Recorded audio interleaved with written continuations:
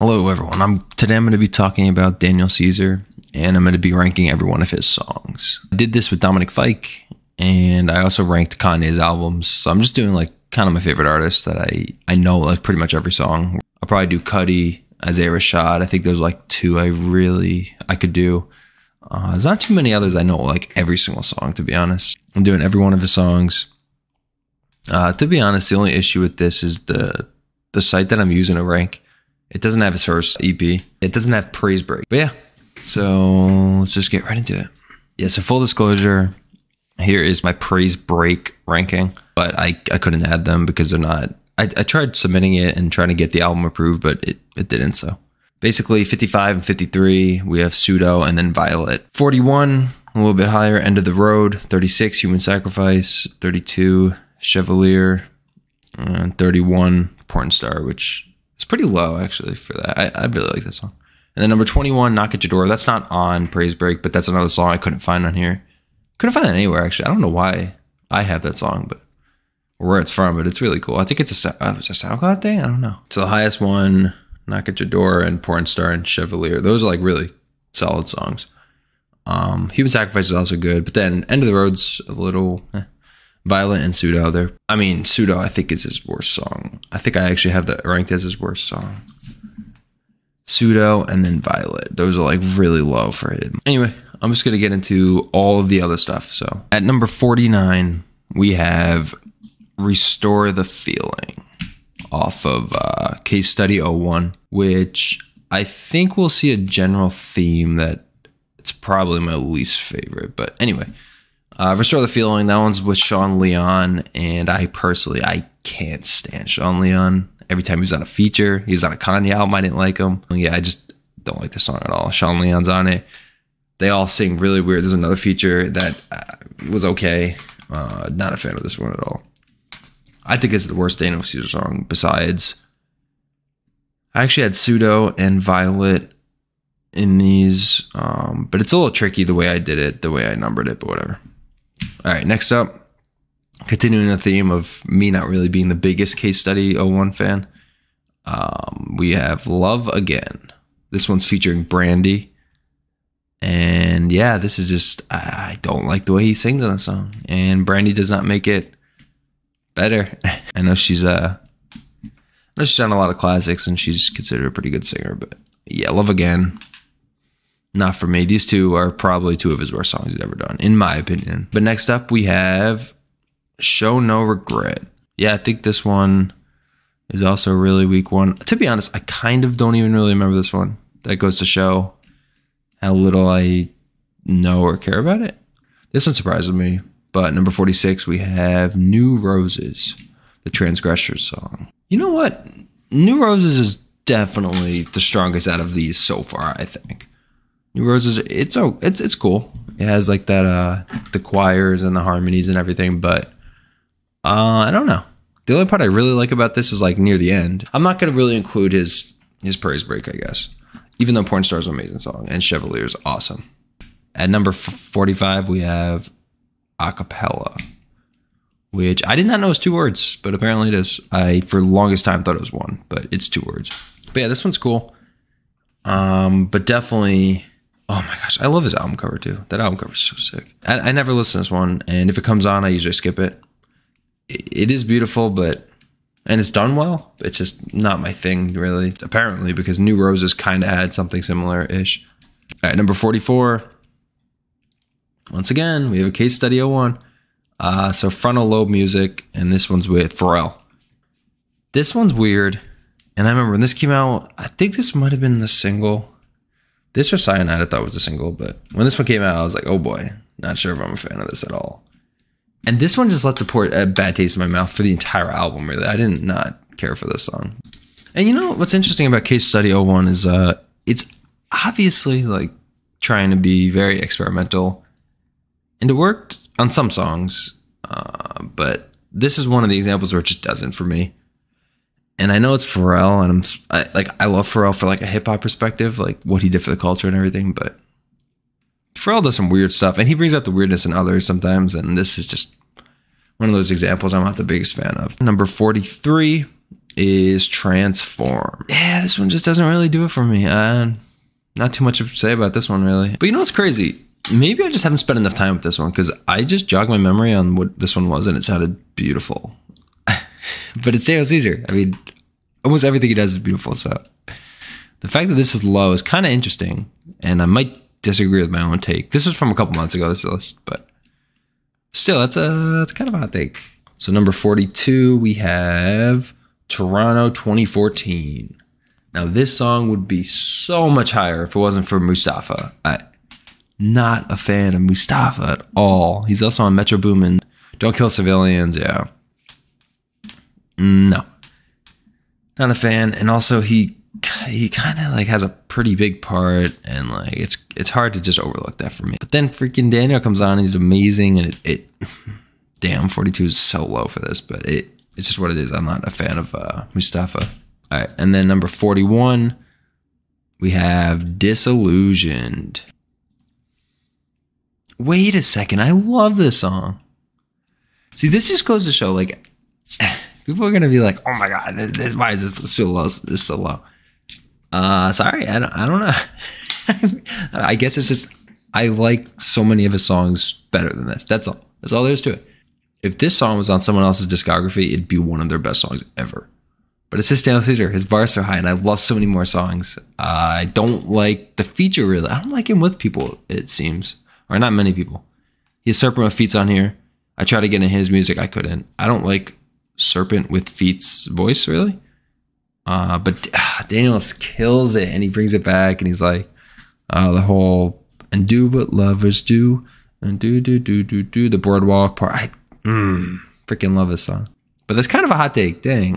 Transform and Disillusion, those two could be a lot higher, honestly. Number 40, we have Superpowers. Now, this one is the only reason it's this low. I like the sound of it, his vocals and everything. It's just not the biggest fan of the lyrics. They're a little bit corny to me. Like, you give me superpowers, and I know he doesn't sing it like that. That was a horrible rendition of it. All right, number 39, we have Open Up. Boom, boom, boom, boom, boom, boom, boom. I love that part, and instrumental on this is awesome. The guitar is cool.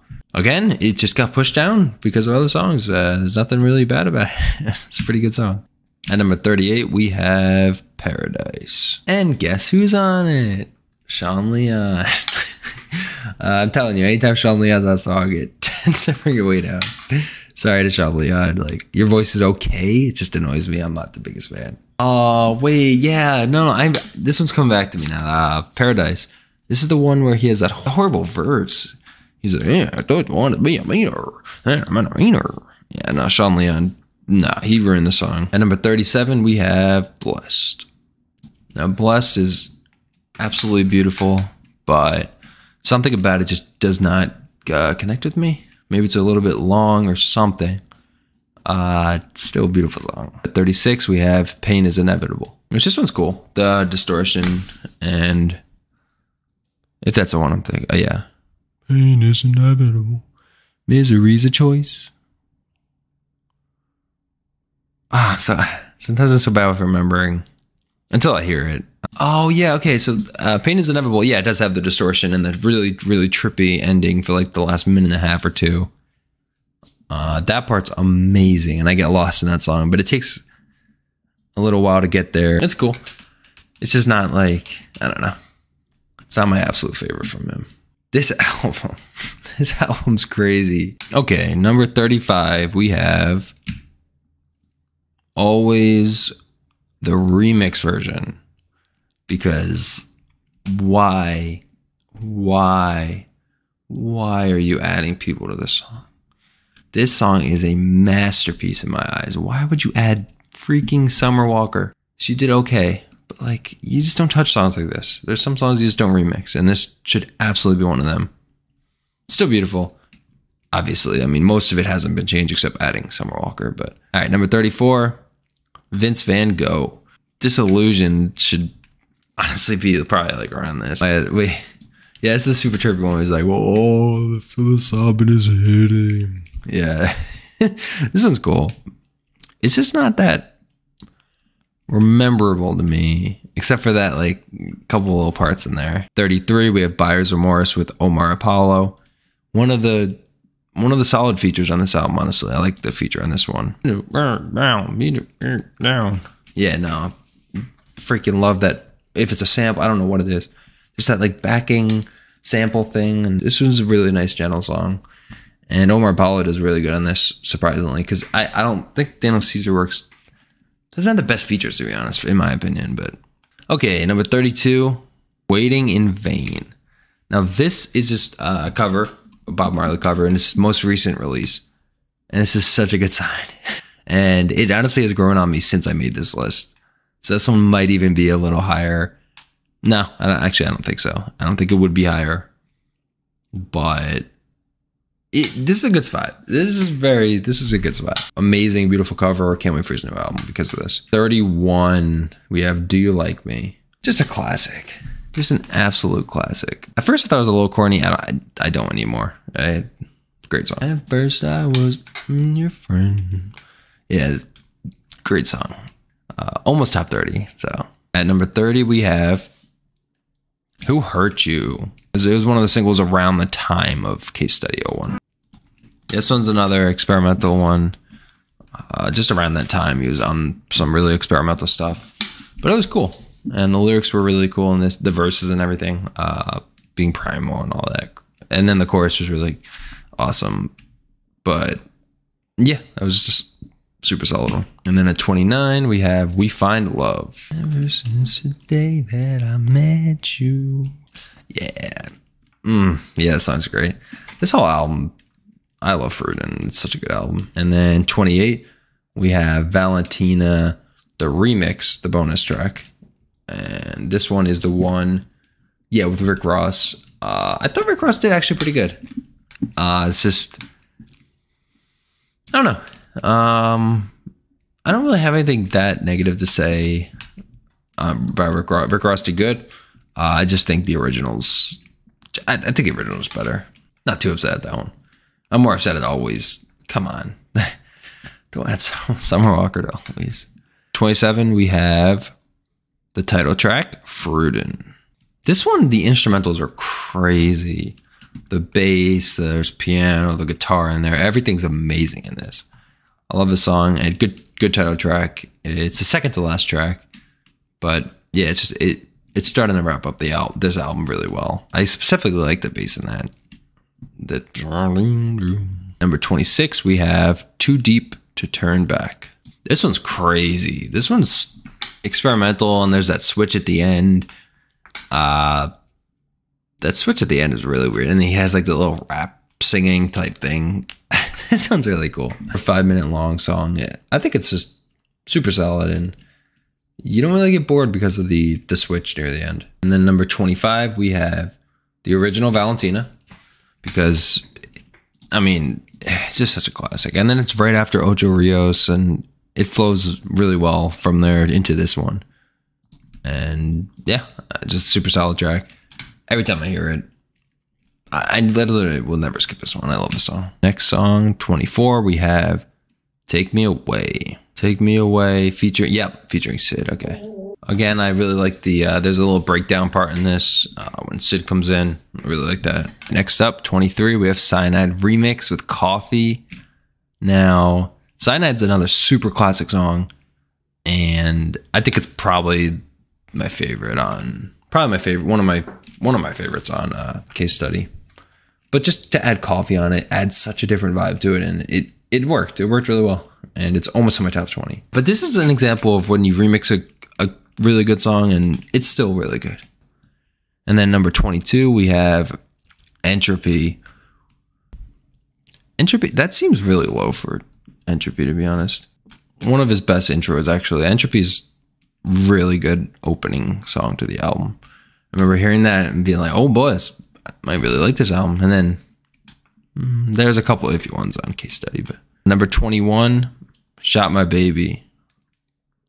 Dang, this one didn't make top 20. I love this song. You'd be shocked. Like, you could know someone's discography really well, and then you go and make a video about it and try to talk about every song, and then you just forget. You forget so much about the songs. Yeah, no. I love the guitar in this. The riffs are the weird. It's such a weird guitar in this, but it sets the mood exactly for what he's going for. And this song's cool. And it's kind of cool because he's telling a story in this one too. Number 20, we have Unstoppable. This is the song where he says, know them bitches talking, know that shit before the birds. Yeah. I love his cadence and his delivery in this song. Unstoppable today. Was this the last song on the album? Yes, it was. Yeah, that was a really good closer. That kind of reeled it back for me a little bit because before this we had Superpowers and Vince Van Gogh, and to me, and Pain is Inevitable. Those are all near the end of the album, and those are a little bit weaker to me. All right, number 19, Are You Okay? This one is heavenly. The atmosphere in this, the atmosphere creates, and it takes you away somewhere else. And such a good closer for the album. And I'm glad this one, it wasn't too experimental to finish it off. That's what I like. I respected his experimentalness on this one, but to just wrap it up with something so whole and complete as the last song is really solid. Then number 18, we have Cool. Now, Cool, I mean, it speaks for itself. So it makes me wish I could sing. I can't at all, but such a good song. Such a just soft and so easy. Such an easy listen for this one. And then number 17, which is shockingly low. I did not think it would be this low. Number 17, Best Part featuring Her. Nothing to even say. Just such a classic song. One of his most popular too, and for good reason. Everyone knows it's a great song, or at least I hope so.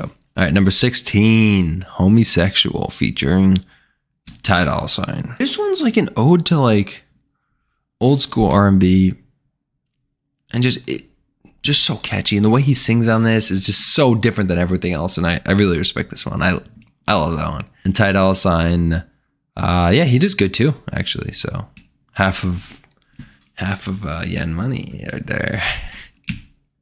Big accomplishment there. Okay, now top 15.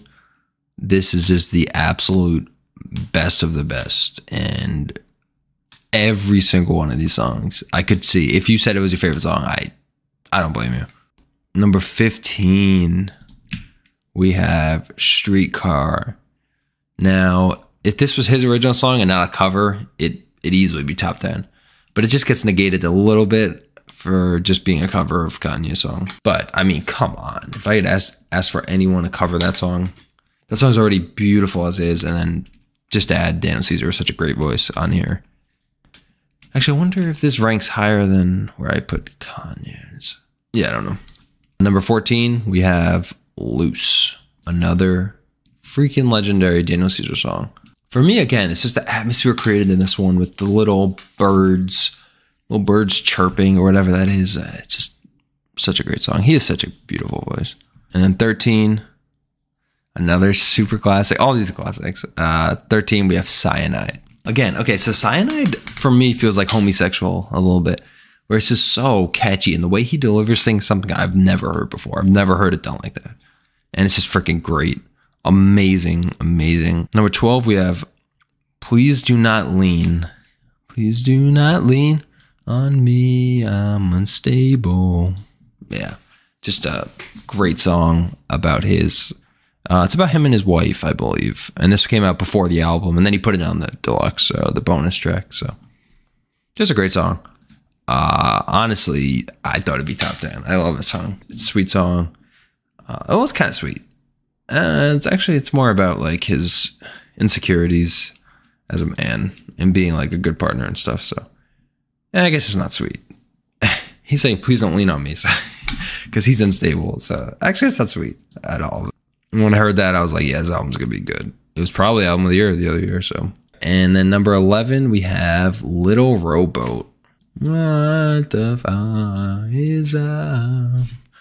I wish I could sing. Yeah, another classic. It wrapped up the album beautifully, or that EP. It wrapped it up nicely. And Little Rowboat, just great name for a song. We're going into top 10.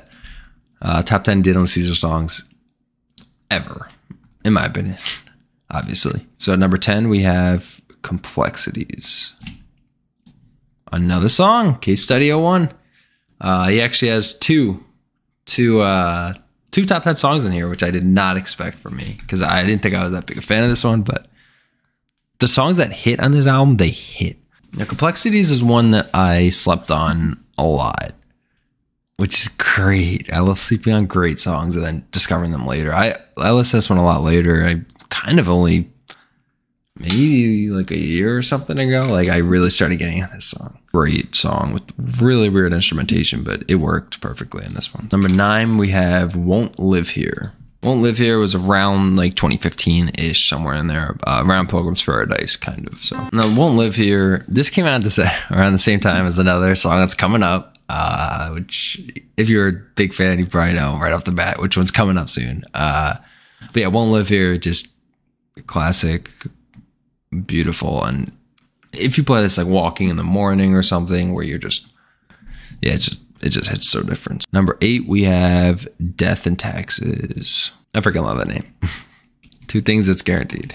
Death and Taxes was the intro and to Pilgrim's Paradise. This one is just elevated by the instrumentals, and there's a little bit more of a hard drums in there, and then there's that little guitar riff and the guitar. Just a great song. Amazing way to open up the album. God, I love Pilgrim's Paradise. Number 7, we have the best intro he's ever done, and I don't care what anyone says. Best intro he's ever done. Ocho Rios. If I told like how many times I've listened to this album, and I like to listen to albums start to finish. Typically when I listen to albums, like masterpieces at least. And this one, like, just every time I listen, it gets better. It's easily top 3 for me, actually, on, I forgot what this album's called. I'm so stupid. What is it? Never Enough. Okay. My absolute favorite part of this is In Montego Bay. I freaking love that. All right. And then number 6, we have Case Study 01 again. We have Superposition, which I think is the best song on there. Track number 7 too, which is great because it's kind of in the middle, and I love that. And this one did have a little bit of a weird experimental, but it wasn't experimental with like the vocals and everything. It was more so like there was a little like humming, high-pitched humming thing in there. It was really cool. Almost like angel, like a choir, like, or like an alien landing or something. It has that weird sound in there, but it just works so well. Okay, top 5 Daniel Caesar songs of all time. At number 5, we have classic Get You, featuring Kali Uchis. And this is one of my favorite features from her. Like, this is probably where I first heard her, and just amazing, classic. His biggest song to date, I think, I want to say, but this one just made me such a fan.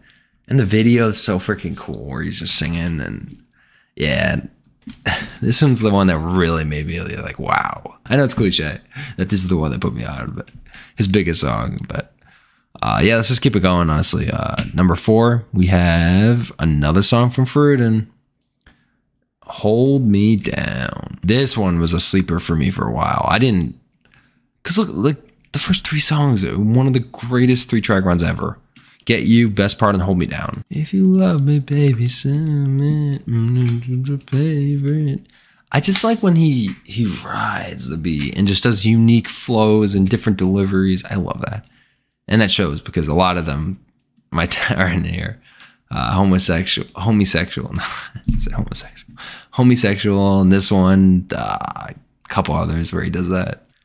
Just kind of cliche, but number 3, Japanese Denim. Easily his best single he's ever done, or not on that album. Like, why would he not? What is he thinking? Why would he not put this on Pilgrim's Paradise? Oh, it would raise it so much. I think these 3 songs are now I'm saying my top 3. I think this is the start of perfect, just a perfect song. Everything about it, his vocals, the backing vocals, instrumentals, and the length of the song, just everything's perfect about this. The name, I love that name, Japanese Denim. Yeah, I think Hold Me Down, Get You are like 9.8s or 9.9s, and these next 3 are just 10s. Japanese Denim starting it. And then following that, we have Let Me Go. Oh my God. Let Me Go, man. This song. Just like the first 30 seconds. I'm trying to leave. Why won't you let me? Like, how do you not just go into a trance and just beautiful? I think it was one of the singles as well, which is like crazy. Or if it wasn't, I'm not sure. I forgot. Don't quote me on that, but perfect song. And the greatest Daniel Caesar song ever, I think his most perfect piece of art is number 1, Always. Yeah, I mean, like, look at these top 5. I don't even, Always is just one of the most beautiful songs. Just a perfect song. Wedding song, just beautifully written. Everything about it. So yeah, like, look right here. You can see the top 2 songs I think are off of Never Enough, which is his latest project. If he comes out with something this year, oh, it's gonna be so hard to top it. And then 2 from Fruitin' too as well. But I think there's my list. So yeah, you can see kind of the theme here. I just zoomed out, and yeah, here's my list. So all 50 songs or whatever. Yes, 55, whatever. So you could see Never Enough actually has a decent spread, but Pilgrim's Paradise has those 3 super solid songs up here. But then if you go, these 4, Case Study, kind of weak. But honestly, like, but then you have some Pilgrim's Paradise down here as well. So, yeah, I don't know. It's kind of all over the place, to be honest. This is my list, and I don't care if you like it. This is what I think. I do care what you think. Comment, whatever. Comment, tell me you're mad at me, or stupid list, whatever you want. I'm all for it. Any comment's cool. An amazing artist. Daniel Caesar's an amazing artist, and yeah, here's what I think of just everything as of right now, or at least it was just a couple months ago. Some of these I disagree with, actually, so I understand if you do too. But thanks for watching.